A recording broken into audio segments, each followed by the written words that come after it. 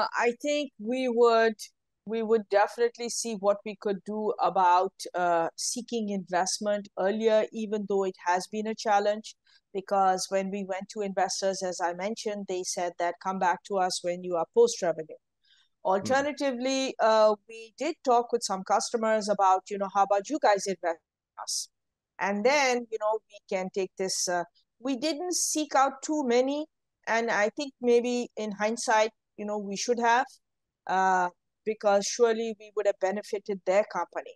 But the ones that we did seek out, they said, no, we just want to buy. We don't invest. That's just not something that we do. So Hmm. going back, I think we should have worked a little harder on that, especially given that we are in manufacturing.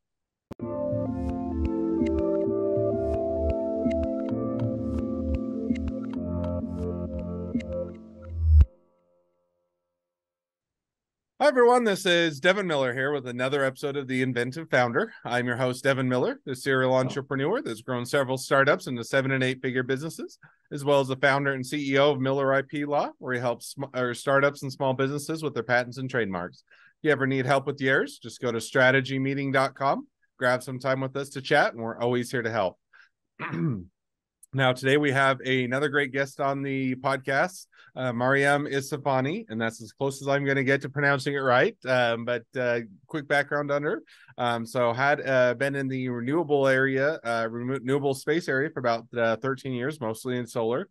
Wanted to focus on a different area of renewables, so shifted over to the plastics issue and recycling. Wanted to figure out an alternative to plastics and started shipping out a lot of different materials to team members to see which materials they could start making new products out of. Then identify some different materials, and then went out to get some investor dollars and also commercialize the product. And that kind of brings us to where she's at today. So with that much as an introduction, welcome on the podcast, at Mariam. Thank you very much, Devin. Always a pleasure to see you and talk to you, and love your work. Absolutely. And just as a quick reminder to the audience, so Mariam has been on a couple of our sister podcasts, so both the Inventive Journey as well as the Inventive Expert. So if you want to go ahead and catch a little bit more about her full journey and or her expertise, definitely go catch her episodes on those sister podcasts. But for today, let's dive into a little bit more of your founding journey. So rewinding just before you started the current business. So you were, I think, in the renewable space industry, primarily in solar, for a number of years before you kind of got into what you're doing today. So give us a little bit of that background. Yeah. So, yeah, I started with batteries actually more than 14 years ago and was working with several battery manufacturers. And then I realized that, that's kind of like not the way I'd like to go. And so started focusing on solar batteries, which then led me to working in solar, and got a business partner, and we designed solar systems, which were small systems for rural areas. And we sold in 8 different countries in Africa and 2 countries in South Asia. And we were doing really well. Things, were looking up. We wanted to continue producing. We were producing in a country called Bangladesh. Hmm. And we ran into some quality issues. So eventually we had to switch over to China. But it was a great, fun project, startup. And after that, unfortunately, in some of the countries, the electricity was subsidized. As a result of that, they were getting rid of the small solar systems. They were no longer interested in them. And people started focusing on rooftop solar, floating solar, large solar projects, things like that. And so we said, okay, so the market got pretty saturated, said, let's try to do something else instead. Anyway, I did that for many years, and we had a great time. And then just over 3 years ago, I got into solving plastic pollution Hmm. and have been very focused on that. Solar business is still there on the side, a partner is handling it. I'm not that involved, but I'm definitely there. If solar projects come up, consulting is needed and such. But solving plastic pollution became something which is causing a lot of issues on our planet. And so I said, okay, we need to focus more on this from the renewable further into the environment and climate space. And so have been working on that, and happy to talk about that, how that's going. It was all through the pandemic, so it was quite a ride. So now just to rewind just a little bit. So as you're saying, hey, I'd like to, kind of focus on tackle the different area within the renewables, which would be more on the plastic issues and how you might solve that. When did you kind of start to make that transition or shift over to doing that? Just over 3 years ago, somebody approached me and said, let's focus on recycling. And so initially I wanted to do that, but then I noticed that recycling isn't working after doing some research. And at the time I was traveling in South Asia, primarily in Bangladesh. And, there were no recycling programs. And so said, okay, so this isn't working. So what should we do? People said, well, you don't want us to use plastic bottles and plastic bags and plastic stuff. So then what should we do? So then the idea popped up, okay, so we have to provide alternatives. And so got going on how to design these alternatives, where should they go, what should we do about them? And it kind of took off from there. And I put together a team mainly comprised of scientists, as well as some sales, marketing, business development people. And we just ran with that. Now, when you kind of got started there, was it, you started to build the team together, started to kind of figure out the problem or how you wanted to tackle it? At that point, where did you start the company, do it full time, went out and got investor dollars, or kind of did you start to do it as a side hustle or on the side and kind of figure out what the business might look like, or kind of how did you decide to kind of where to focus and where to dive in? Yeah, I know. I went at this full time. And so, I've been a startup person. This is like my seventh startup. So I love startups. Some flew, some failed. It happens. It's challenging. But on this one, also, I went full time into this. I didn't have any part-time job or side job or income, and put whatever money I had, savings, you name it, inheritance money, and I got a co-founder. He put in some money, and we just said we're gonna go through this, together. So didn't and it was the pandemic time. We started, and a few months after that, when we got going in February of 2020, the pandemic hit in March. And right before that, we had a potential investor who offered us $5 million to do a very large project. They would set up the factory for us. They would do everything, a Middle Eastern investor. When the pandemic hit, then they said, okay, we don't know if we're going to be alive tomorrow. We don't know what's going on. So they backed off, and then said, okay, so what should we do? Nobody seems to be investing at this time. So it was our money, my co-founder's money and mine. And then we moved forward because we said, look, either we can just sit around and watch TV and do nothing, or we can start making products and do research. And so that's exactly what we did. We spent the time developing our products. And then when we went to investors, we got rejected because they said, oh, you are pre-revenue, come back to us when you're post-revenue. So then I focused very hard to try to get customers. We landed some customers, one very big multinational one. And on top of that, some other customers who were asking for huge, they had very large demands. We have purchase orders, we have letters of intent, we have sales requests. I mean, we have, a good problem, as in lots of, the market is there for us, lots of requests. But right now we're struggling because in order to commercialize these products, we need more money. And so we're seeking, investment. We have not taken any outside money, not diluted anything so far. But we do definitely need to commercialize these products because we're getting orders, 3,000 metric tons a month and more, and we are not being able to fulfill these orders. And these companies want to use our environmentally friendly products, alternatives to petroleum-based, fossil fuel-based products. No, that's awesome. Well, it sounds like you took the opportunity rather than just kind of sitting back and seeing how things were to play out to figure out, hey, what can we do with the time that we have? How can we productize this and how can we get in the marketplace? So it sounds like a good use of time and great iteration, and now continuing to develop things and proceed forward and looking for avenues to grow. Now, one kind of question, because you started to touch on it and you're still fairly, what I'd put in quotes, early stage business, or just been in business for a few years and continuing to evolve and iterate.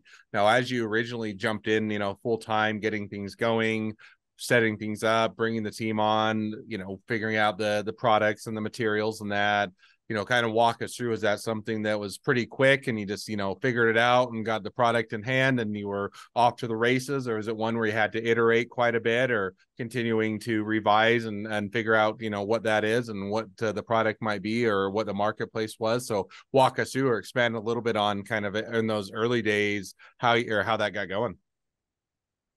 Oh, you see, we are in manufacturing, and when we're not talking software, so it's not like we just need two laptops and we need a little, home office and we're good to go. We're in manufacturing, which requires a lot of machinery, which requires a lot of funds.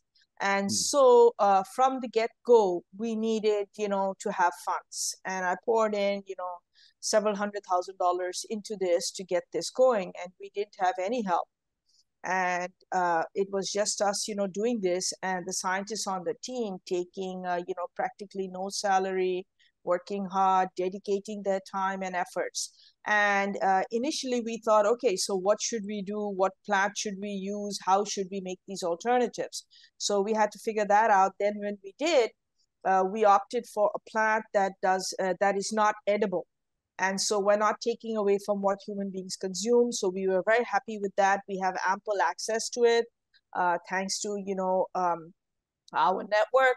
And then it was a question of, which product should we make from this? And we came up with 7 products, 7. And, people were freaking out that that's like ridiculous. People have one, why do you have 7? Investors, potential investors, advisors all said to us that, that is excessive. So we narrowed it down to 3 products, and we've been focusing very much on one of them, but we do have the other 2 also on a smaller scale. And we had to work with scientific teams on the customer side of things as well, because this is something which is not just make it, put it on the shelf and they buy it. And we're B2B selling. So, this is a different way of selling, where we have to work with the businesses and their teams. So we did several different formulations. And then finally we said, okay, this looks better, that looks better, this is doable. And so we did pilot projects, and we're happy about that. We got a lot of support for that from our customers. And that was a big asset, because there were several customers who didn't want to support us. They said, no, after you make it, we'll just buy it. But there were some who supported us on the journey through the R&D, through, hey, this works, this doesn't work for us. And now finally we've landed up with these products and customer requests. So we are in a very good position. Awesome. No, sounds like quite the journey, and to where you guys are at and figuring things out, and sounds like figured things out well along the way. And so now kind of catch us up. You started to touch on it, and it gave us a little bit of insight, but where are things at today? So you guys have been a business for 3 years, and you're looking to, right now you're wholly owned or haven't had to take on investor dollars or that, and you're looking to maybe expand and grow, but kind of give us an idea of where's the business at today from the product side, and also from the kind of where you guys are looking to head or move forward. Yeah. So believe it or not, I'm going to just, jump on a slightly different angle, which is we got phone calls from large companies wanting to buy us out. And we are like, we just got started, like we haven't even like been able to deliver. Like I said, we have a good problem. We have customer orders, but we are not being able to deliver because of lack of funds. So where we are at right now is we have the orders, and we need funding. We need investment for equity. We are happy to provide shares in the company, as startups do. We have it all figured out. We have a great team. Everybody's willing to, do their bit. and we need to get this investment so we can have our own little factory operation. Because right now we've been using private facilities, and we don't want to use private facilities and third parties. Even though we are using our own scientists at those facilities, we have not been giving out our formula, recipe, what have you, to others, because we wanted to be managing everything. And we have the orders, and we really need to move fast on this, because to commercialize, to make things on a large scale. And it's not just that, oh, we want to get this going and we want to be profitable like ASAP. We know that the situation on the planet is dire, and therefore, we really do need alternatives. We need something, anything, whether we're talking about decarbonization, or we're talking about, cleaning up our oceans and rivers and not polluting them further. We need to do something. And so we have the solution. And we would just like, an investor or two to believe in us. And since we have the customers, we see no reason why they would not move forward with us. So that's where we're at. We have large orders now, and we need to fulfill them. Otherwise, we're just going to keep doing small orders, and that's not really beneficial to any party. No, sounds like a great opportunity for those that are out there that are looking to get involved with or helping to solve a lot of the issues with plastics, and also with the environment in general. So sounds like definitely a great opportunity. And so with that, now as we've kind of caught up to the where you're at today, and kind of what's going on with the business, and also hearing the full founding journey, it's a great time to transition to the question I always like to ask towards the end of each episode, which is, so if you were able to go back, and I get that you're, still probably consider yourself in the early days, but if you go back to the early days of the business and take a look and say, what would be the one thing you do differently for you guys? What would that one decision you'd make differently be? I think we would definitely see what we could do about seeking investment earlier, even though it has been a challenge. Because when we went to investors, as I mentioned, they said that come back to us when you are post-revenue. Alternatively, we did talk with some customers about, how about you guys invest in us? And then, we can take this. We didn't seek out too many. And I think maybe in hindsight, we should have, because surely we would have benefited their company. But the ones that we did seek out, they said, no, we just want to buy. We don't invest. That's just not something that we do. So going back, I think we should have worked a little harder on that, especially given that we are in manufacturing. And this is not software. And so, this is different. This is climate tech, but manufacturing. So we should have maybe focused on that, knowing that we're going to get to this point where we're going to get, someone asking us for 3,000 tons a month, that's millions and millions of dollars. And how do we fulfill this order? No, I think that, that's definitely a good thing to learn from, and it's kind of one where you always try to balance of, hey, how aggressive you get with fundraising, with being ready to productize, get things in place, and how much of that obligation you take on early on versus when do you do that. And so it's always an area where you can make a decision differently looking back, but also a great one to learn from.